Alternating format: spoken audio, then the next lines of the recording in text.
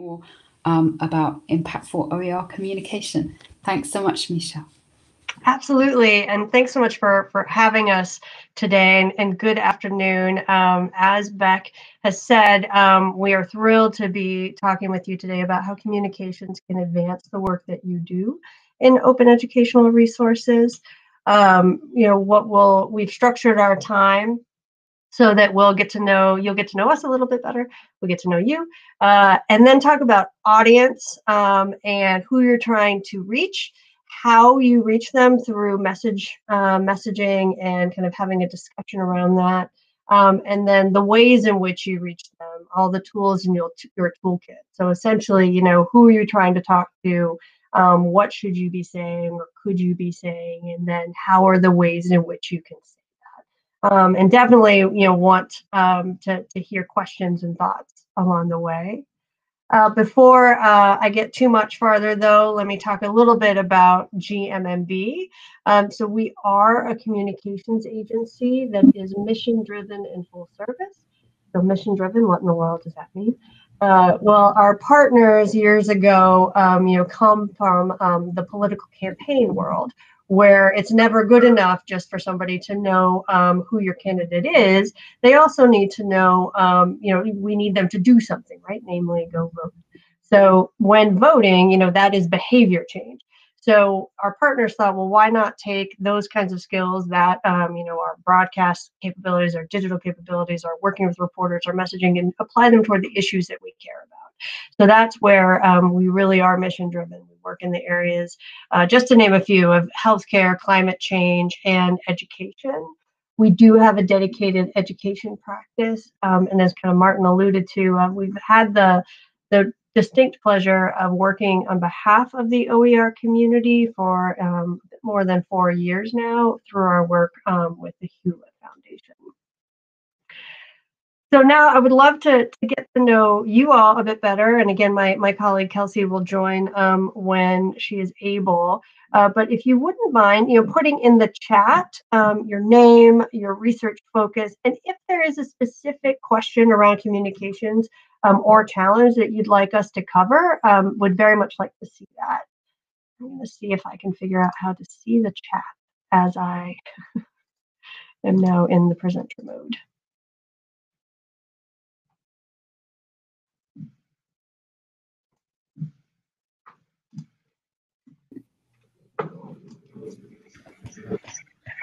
Hi, Michelle. Can you hear me?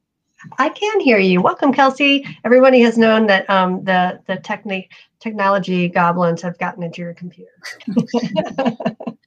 I am on my personal computer now, so I'm so sorry to be late, but really happy to join now. All right, and we're having folks in the chat kind of share their name, focus, and any comms questions. And I see folks furiously typing away.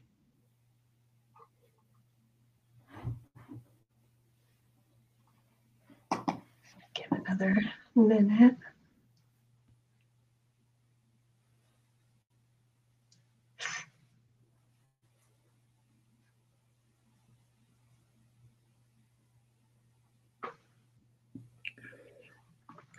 Negative stories, okay.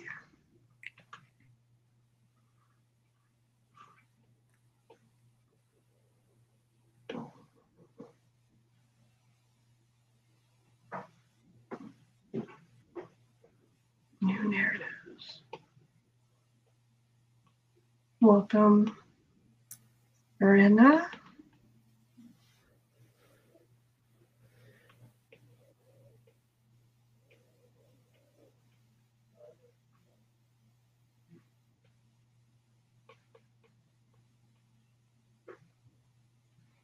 Frequent concerns.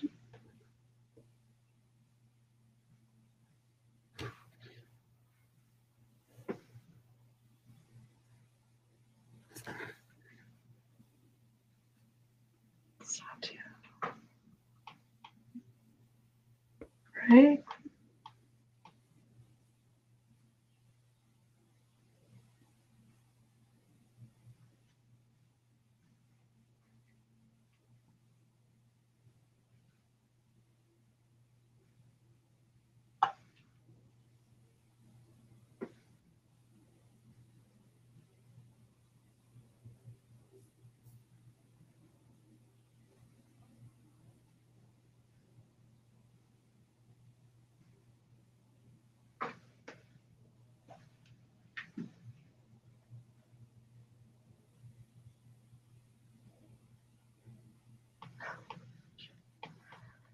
Common pitfalls.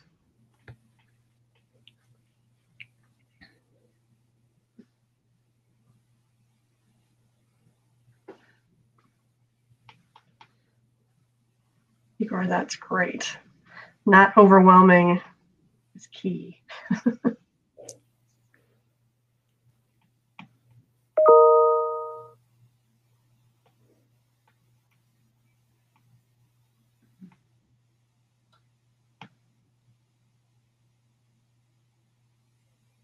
All right, I wanted to just give folks another minute before we keep moving. And Kelsey will be taking this from here, but I'll keep an eye on the chat as we go so that we don't lose any of these great thoughts.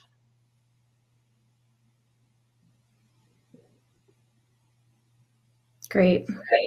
So I think I'll actually cover this during my presentation, but we do have time for questions at the end, so we'll get to any questions I didn't cover at that time, but these are all really, really great questions. So I'm going to start right now and talk a little bit about audiences, because successful communications really needs to be audience-centered, and you've already started thinking about this, I can tell by the chat. How do we make things simple? How do we make it easily digestible and understandable? And really, it can be helpful to start by really thinking about the audience perspective. Where are they coming from? What's their mindset right now? What will resonate with them? And where are they getting their information? Are they online? Are they talking to peers? What does that look like for them? Kind of what's their world?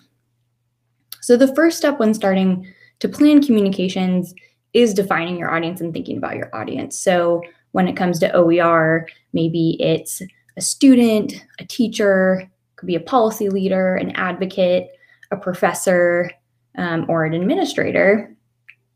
Across K through 12 or higher ed, it looks like we have a good span of different research topics and areas that you all are focused on, which is excellent. But really, it's about defining that audience and thinking, what do they already know about OER? Where are they starting? So if you start clicking through on our slide, we'll see some of those audience examples and the three kind of levels of awareness or knowledge about OER that we've identified through research. And the research we have conducted is primarily US-based. As Michelle mentioned, we are based in the US, and that has been our focus area. But we do think that it is applicable across the board in other countries as well. And we lost our PowerPoint. Did we lose Michelle? Oh no. Did Michelle get booted off? Yeah, I think. Oh dear, we are just full of technical issues today. Sorry, folks, just 1 minute.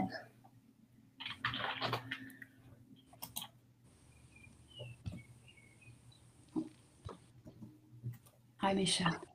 Holy smokes. I'm coming right back. Thank you. Oh my goodness. While you're pulling up the deck again, I'm just going to keep cruising through.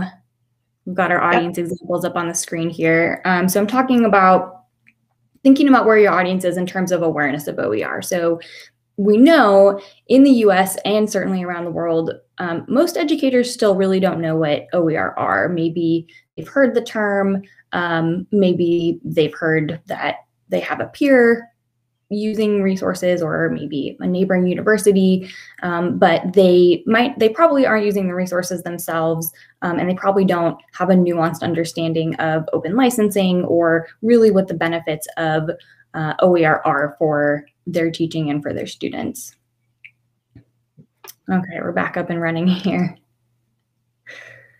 Okay, so there's our first level, awareness. Our second level is engagement. So some people are using OER, or maybe they're newer to this type of material, this type of teaching and learning, but they're starting to engage with it and starting to see the benefits for their students and their teaching practices. And then the third level, which is the smallest group, is the advocates. So they're using OER and they really love it. They want their peers to be using it, and they're taking steps to spread the word and help others understand the concept and adopt it into their classrooms. What we know from research is that once the majority of educators are using OER, they actually often go from engagement to advocacy relatively quickly. It's the type of thing where once they are getting their hands on it, they really start to see the benefits, and they really start to become advocates and want to spread the word about it. So the challenge is really those who aren't aware of it or who really don't understand the nuances around it, making it clear to them and helping them go from awareness to adoption. But again, when we're thinking about where most people are, it really is in that awareness category. So one of the helpful ways we can ground ourselves in the audience mindset is by creating a user persona. And this doesn't need to be too formal, but it is helpful to just kind of put down on paper who your audience is. It could be multiple people. It could be, doesn't even have to be a specific person like we have here, but kind of an example of a type of person.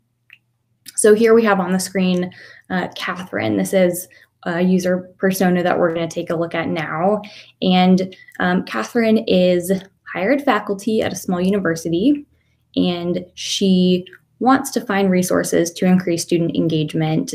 And she has heard about OER, but doesn't really fully understand the connection between OER and student engagement, or the benefits of OER, or really where to find the materials. So a lot for Catherine is going to be new. Based off of what we know about Catherine, we can then start to think about, well, how will she learn about OER? What kind of communications will move her to try out the materials? And what we can infer is that she really needs readable, clear, actionable content. So she's busy, she doesn't have a lot of extra time on her hands, but she will spend the time to dive into something that is clear and straightforward, and she sees how it could be in the benefit of her student learning. She's an analytical thinker. Data is important to her, so outcomes and impact data on the benefits of OER is something that will help her understand and want to use it in her classroom. But she will also likely be convinced through stories. So examples from classrooms that are similar to hers, really something that can help paint a picture of how OER can work and how it could change teaching and learning. And she's likely aware of larger issues that may impact her student success. Anything from different styles of learning to the impacts of systemic racism. So all these larger topics that are happening in conversations around the world, and OER can be a part of the solution to these larger challenges. So that might be something that she's thinking about and convinced by as well. So these first 4 bullets are really about the what kind of information will resonate with Catherine, but it's also really important to think about who is a trusted messenger to her, where is she getting information from, and that's likely from her university, from the administration, from peers, other professors, other faculty members, and it's probably online. So she's probably using email, seeing what comes through on that platform. She's probably using Wikipedia. She's Googling around, trying to just see what she can find about these resources.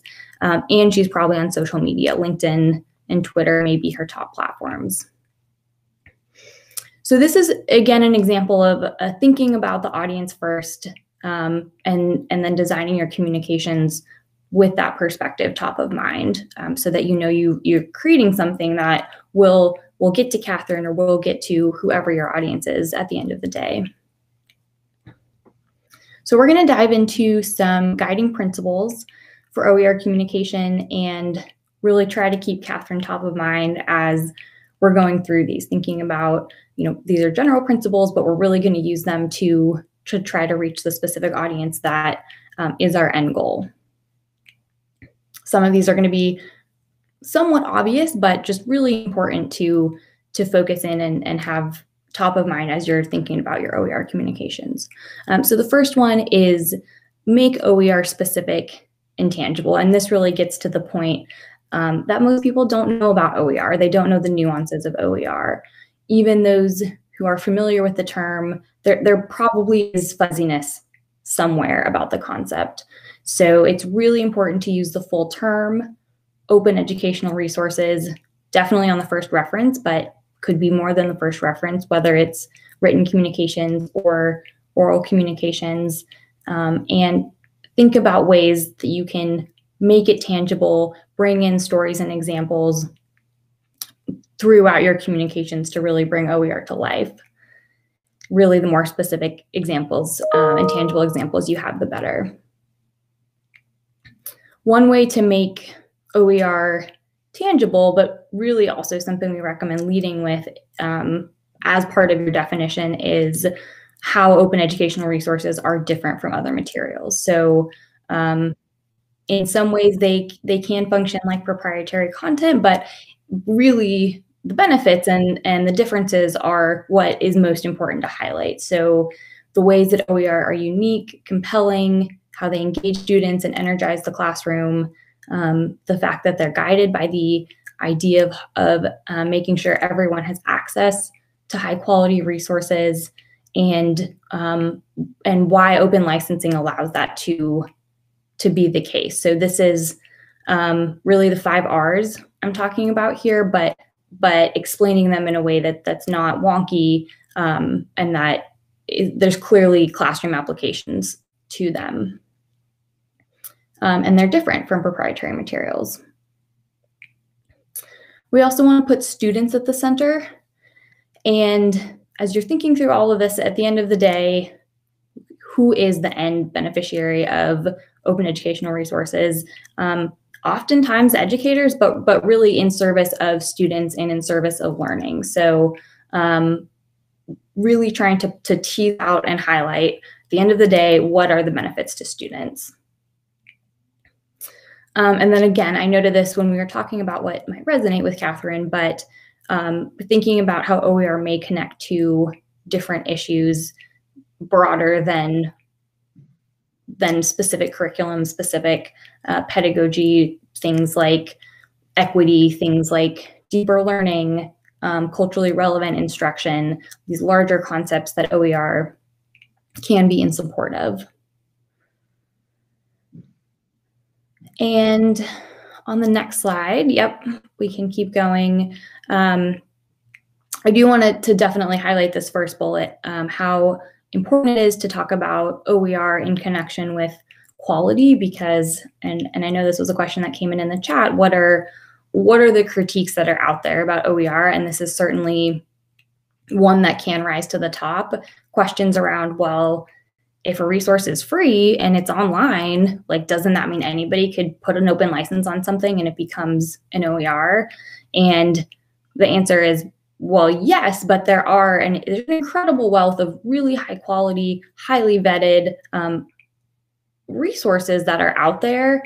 And so it's important to make sure that's understood and show exactly how that is possible. So the types of institutions, authors who are creating OER, what the vetting process actually looks like, the fact that there's a number of independent curriculum reviewers like EdReports that are taking a look at these resources and really finding them to be quite high quality. So talking about OER in the context of high quality, but defining how it comes to be that a resource gets that label. Another critique that can come up is how OER, kind of the fear that OER are not easy to use, that they add a lot of time in an educator's life because you're switching from something proprietary that might just be by the book, ready to go, rip and use the material, versus OER where in some cases you might need to find the materials, you might need to edit, remix. It can be a bit scary for educators to think about taking on that extra work. So really emphasizing OER can be easily used. There are many that exist out there that are either ready to go or require minimal work, or maybe there is a bit of front-end work, but the result in terms of student success is above and beyond and well worth taking the time to remix, to personalize it, whatever an educator might be doing to a resource. And then I think really, again, the credentials, raising that up about OER it speaks to the point about quality and where resources are coming from. And then the last thing I will say when we're thinking about principles is some additional pitfalls to think about. So educators can get turned off by messages that claim OER is kind of the silver bullet solution to everything, to all issues that we may be facing in education in different parts of the world. Just use OER and all of a sudden all your problems are solved.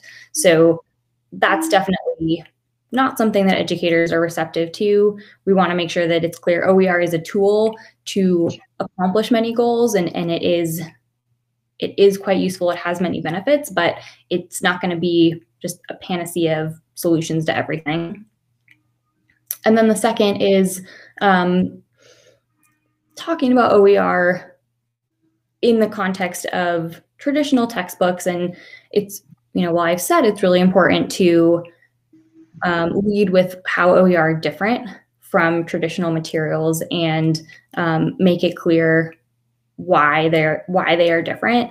The reality is that many educators are using proprietary materials and often pulling in OER maybe for part of their course offering, probably not the full course, although of course in many cases educators are using OER for everything.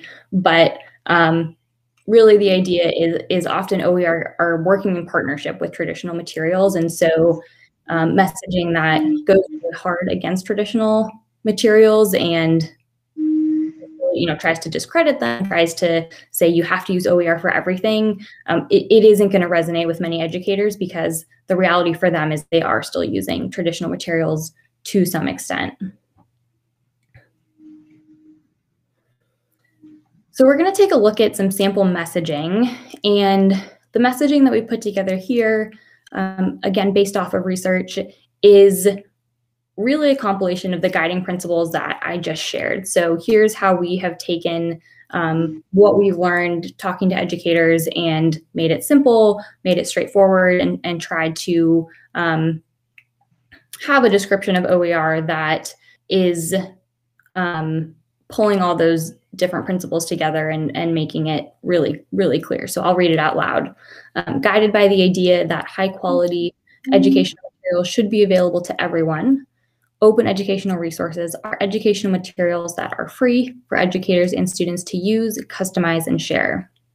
OER's open licensing makes it easy to personalize everything from a single lesson to an entire textbook and engage students with content that's fresh and relevant.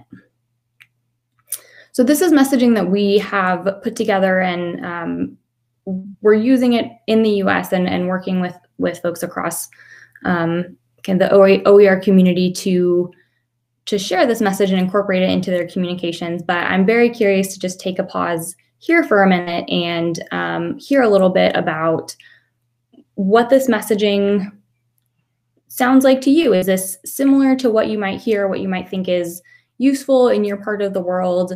Is there anything that might be different about either a messaging block I just shared or the guiding principles where you think, well, this actually might play a little bit differently in my context, and here's why. So would love to either hear in the chat, or if you want to unmute yourself and chime in, what is this messaging?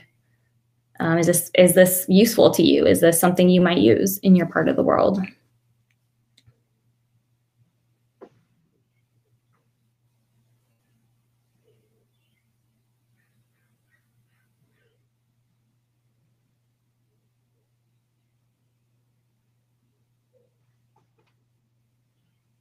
Oh, that's a great question. Michelle, can you just pop back one slide so we can display the messaging? Mm-hmm. Then folks can react to it.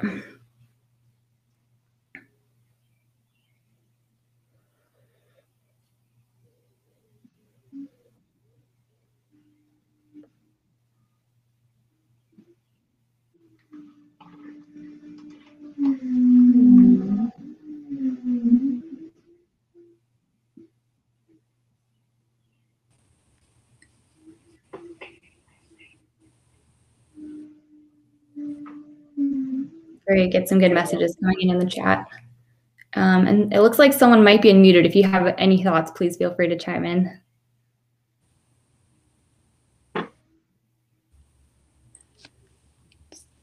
So just to add in, I think I need to enable people's mics. So if you do want to speak, just let us know and I can do that. I'll unlock everyone's microphone.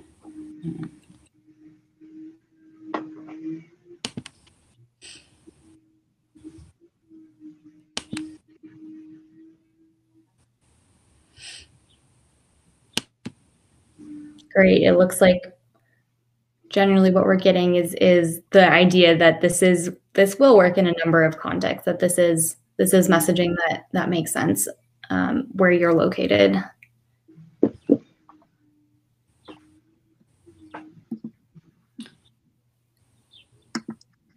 Verena, I think you're unmuted now if you wanted to.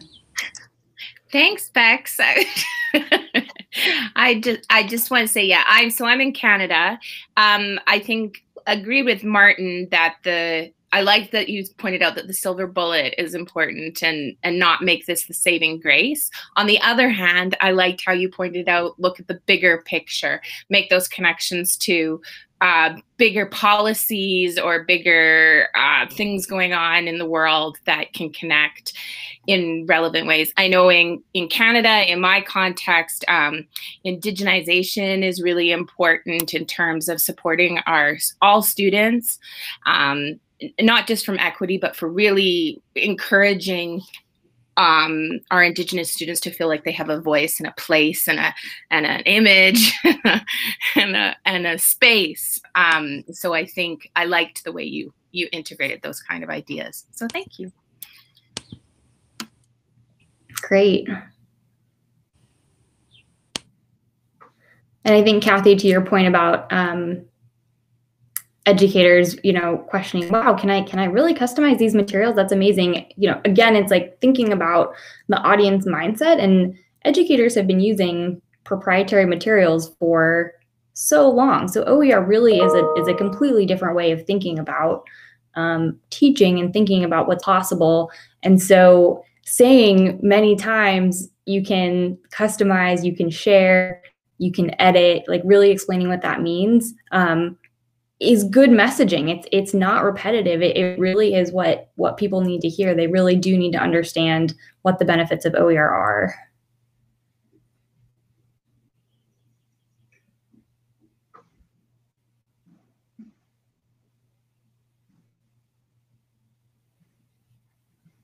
Great.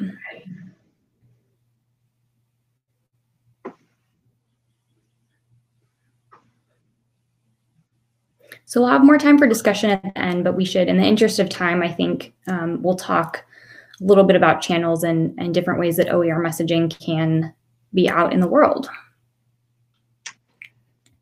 Yeah, so we've now spent some time, thinking about who we're talking to. We have thought about, what we're going to say, and so now we can focus in on some of the tools that are at our disposal for how, right? So how would we get these messages out? And so, we wanted to show kind of some of the world in which we work, right? And to be sure that when we're thinking about advancing, when you think about advancing your work and trying to kind of push the dialogue around OER forward, there really are a lot of different ways that can work really nicely together and complement each other. So conferences and meetings like this one, there's a host of digital tools, which we'll talk more about in a moment, Wikipedia, email. For what it's worth, lots of folks think that email is passé. That is not the case. Folks really rely heavily on email. Obviously, there's website communications, earned media. It's a fancy way of talking and saying, if you're not familiar with that term, of working with journalists and reporters. So really working to get stories placed. Social, so Twitter and LinkedIn, and Facebook, and you name it. We have paid media on here, so that is the art of placing advertising. Some of you, this may not be something that is in your toolbox yet, but we wanted to put it out there. Facebook and Twitter and LinkedIn, there are really cost-effective ways to target your audience. If you have a big report coming out or a big release of some sort, there are ways that you can leverage those platforms to really discreetly hit the audiences you're looking for. Partnerships, whether they are another researcher or another colleague, or folks at a nonprofit or at a philanthropy, looking at ways to do that handshake, right? Maybe having a blog appear on their site, or having some other ways in which you work together in partnership to get your message out. So I think I don't have to convince anybody in this meeting. I think that offline activities are not the only way in which we're going to reach our audience. We really have to be very intentional and focused on online activities, digital channels. Jamie's going to talk to us more about Wikipedia, but that really is the online encyclopedia, right? Like that is a trusted resource that folks have. So thinking about OER as a place to share information, or thinking about Wikipedia as a way to share information about OER is incredibly important. Being intentional about email, your website, your social, and those partnerships, in terms of that blog sharing. Digital reputation is the same as your reputation. For those of us that have been around for quite a while, that didn't used to be the case, but now, a quick Google search will show you, kind of give folks an immediate impression, and that impression sticks. You want to be sure that you're really thinking about perception, and kind of what the information is out about your work. And about the work that you're doing with others, what that looks like online. We used a tool called SparkToro to generate the example, the little graph below. So basically, this is a tool that can search on a number of ways, but we used a couple hashtag searches. And this is not just a domestic tool, this is a global tool. So all of this is just to show that there is room to grow for OER. So the hashtag OER is used really consistently in the community and has high use, which is wonderful. But when you compare it to a hashtag like education, you can just see how much room there is to grow. And importantly, and something that Kelsey and I in our work do a lot, like how do we cross-pollinate? How can we bring OER more into the conversation that is the more general education conversation, so that we can get more folks thinking and talking about OER? That's something that we work on a lot and are working to be very intentional about. So again, the tool, if folks are interested, is called SparkToro that we use to generate that graphic. So we want to, wrap up here. We've just got a couple slides left with this notion. We frequently get in the weeds of our work, and we are frequently talking to people that understand our shorthand and the value, the implicit value that something like OER has. And wanted just to take a moment to come back up a bit here to really think about that audience and how our minds are story processors, not logic processors. We can use hard and fast data to kind of punctuate our points, but really any audience needs to be told a story. So we have a few examples here of just how that is done. That's been done in the OER space. So what you'll see is a variety on this screen. So testimonials, so firsthand views of OER, and which we'll see in the upper left, right? How did OER make a difference in their life? On the right-hand side, using blogs. So, the New England Board of Higher Education has a fellowship program for OER. And, it's her perspective as a practitioner about what the textbook shortage has meant to her students, right? So still putting that student center, having a practitioner, a trusted voice, talking about the value of OER.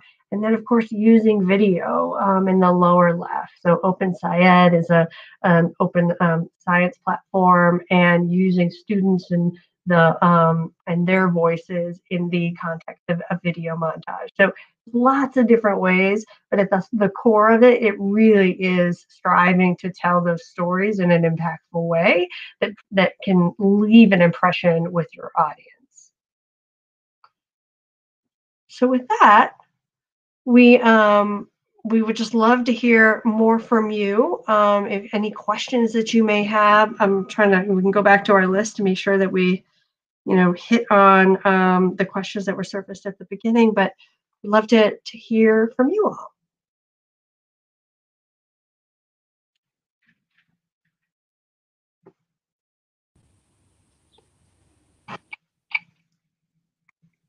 Thanks so much, Michelle. Kelsey, that was fantastic. Just to say to people that I can pass the microphone to you as well. So if you do want to speak and use the mic, let us know and I'll activate that for you.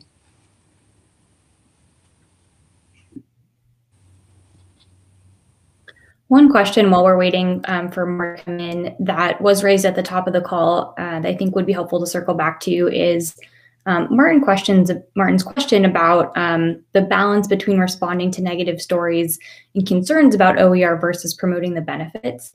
And I think when it comes to earned media, to the news media, something that's published by a reporter, generally what we recommend is absolutely correcting misinformation, inaccuracies. If the reporter is saying something about OER or representing you or maybe misquoted you in some way that's not accurate, it's completely appropriate, and the reporter should take it very seriously to correct an inaccuracy. So sending in that tip and asking nicely for a correction is a really good thing to do.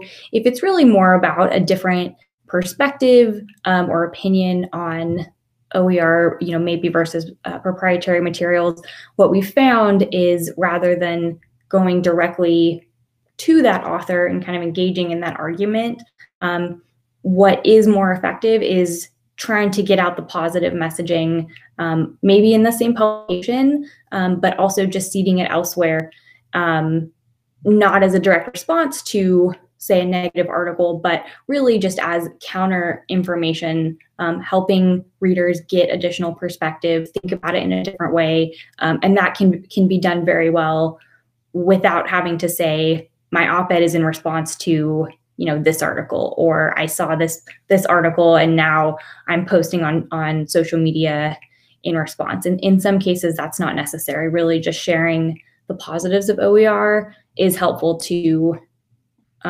create that conversation and try to angle it to the benefits, to the messaging around why it's important for students and teachers.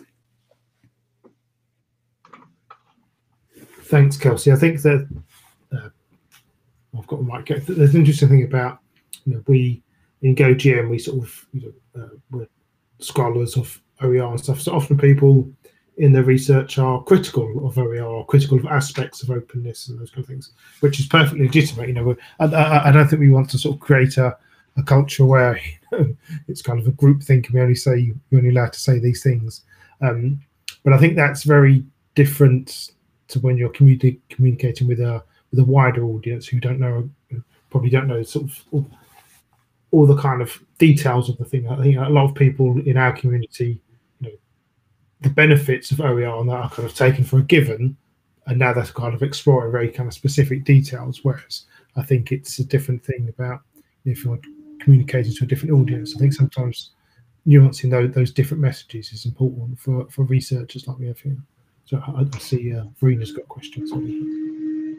Yeah, and if I can just add one other kind of nuance to that, because Martin, I think you're right. In academic circles, you certainly want to be responsive to challenges or thoughts that may be surfacing around OER, and you don't want to sugarcoat that. I think frequently in more either in educator, more broadly, publications and even more general publications, if there's a piece that is critical of OER that comes out, I we have certainly seen, it's not unique to the OER community, but we have certainly seen an impulse to be like, I'm going to do a point-by-point refutation, right? This is inaccurate. The challenge with that approach is that you're giving more airtime to the critiques that the person had by repeating them. And then you're potentially giving those same critiques a wider audience by doing the point-by-point. So that is why our counsel will always be, kind of look for, certainly if there's blatant inaccuracies, have those corrected. But take that moment, that opportunity to instead focus on the benefits, the classroom examples, the quality notions. So like that, that is where the time is best spent. And it can be tough, right? Because if somebody attacks or there's a feeling of being attacked, you want to say, no, that's not right. And here's all the reasons why that's not right. But it's really needing to take a step back and see where's the best use of our time to get the most positive messages out about OER as we can.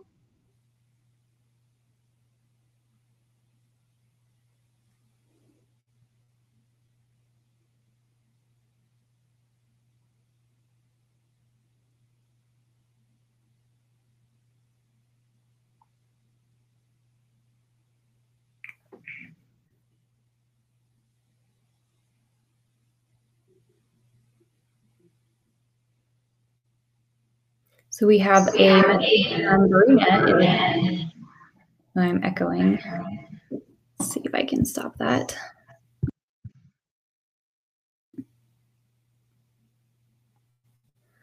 So Verena is thinking about messaging around open learning and really beyond just the materials, pedagogical approaches. Michelle, do you have thoughts on that question? Sure. So we haven't researched open pedagogy specifically yet. That is certainly on deck for us to do. But I will say that the same sorts of ideas will apply in terms of the special sauce, secret sauce of openness is this notion of high quality work available to anyone. And that is something like you saw that as the lead message in the message block that Kelsey shared when it comes to OER. The reason why we lead with that is because that is something that is a differentiator that traditional publishers and others really can't touch, right? Like this is designed. Our reason for being, how we came here is because high quality work deserves to be for everyone. And so that notion can apply to open pedagogy for sure. And I think kind of leaning into that is going to be helpful. And I also think, importantly, keeping students at the center and then not having it be a silver bullet. Because when it comes to pedagogy, there's time. There is time spent. There has to be work that's done. The thing of it is, I think, it's just a different type of work than educators may be used to doing. But I think not shying away from the work is important.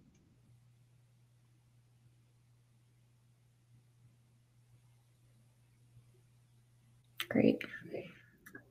And in the chat, everyone is saying that in Ghana, OER is still very new and looking for ideas about where to start when trying to build awareness of OER.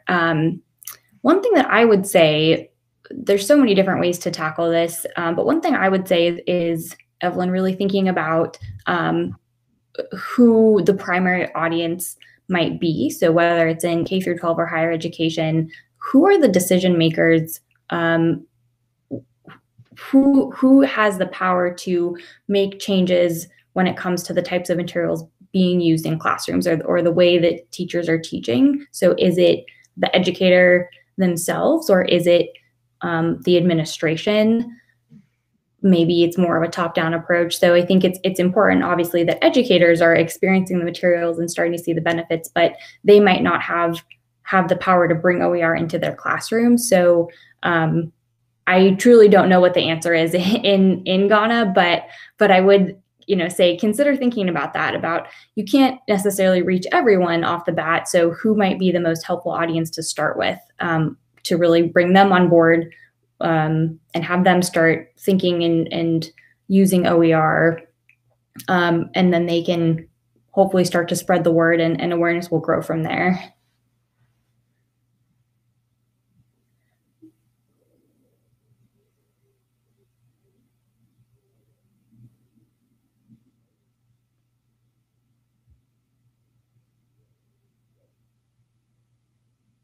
And then the one thing I would add while we're waiting for the questions to come in is thinking about that slide that Michelle showed, where you have all of the different communications channels at your fingertips, thinking creatively about how you can use a website to spread awareness. What could you do with social media? Of course, Wikipedia is going to be important. Maybe you're interested in joining Jamie's course, but really just thinking expansively about all the different ways that you might be able to reach educators in that country.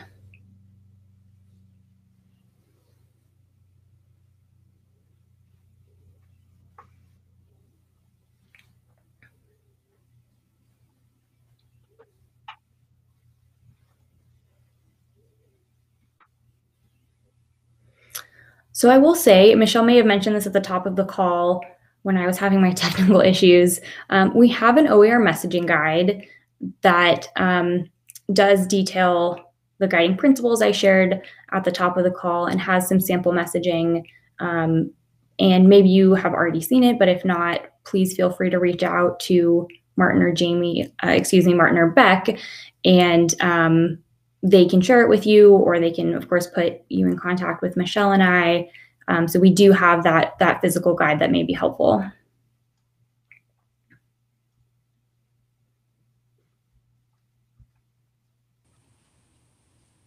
Yes, and of course, reach out with questions. Michelle just put our emails in the chat, so do not hesitate to reach out.